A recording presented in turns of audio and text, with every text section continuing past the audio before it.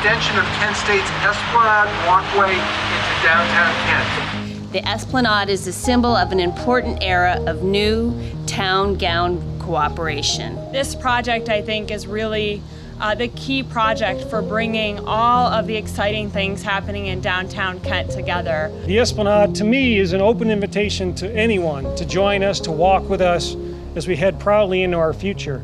Constructed in partnership with the City of Kent and PARTA, Kent State University's new Esplanade will benefit students, residents, and the local business community by offering improved pedestrian access from Risman Plaza to Haymaker Parkway and the downtown area.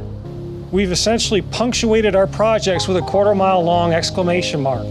And that's what we're standing on today, and it's a real testament to all the work that went into it and to the commitment and the affirmation that everybody's talked about this new level of collaboration.